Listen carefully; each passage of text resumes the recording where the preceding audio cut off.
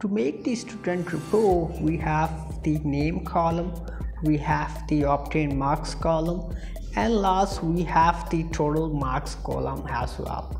We need to find out the percentage, so use the manually formula like equals to bracket open.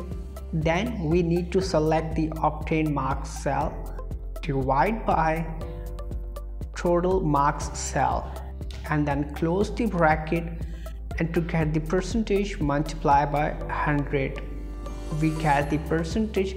To get in decimals as well, select the decimal increment option, and we need to drag it down to apply the formula below cells. This is how we get the percentage.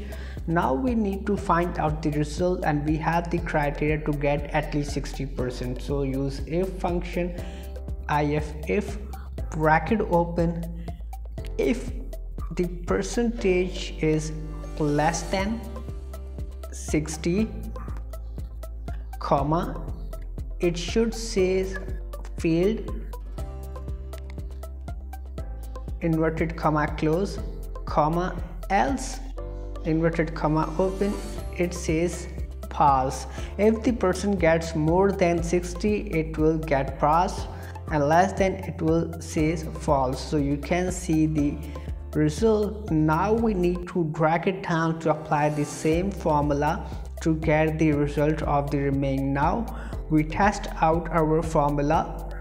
Like if I write 100, so you can see get the percentage below and says fail. If I increase, so it says pass. This is how we can make the student report.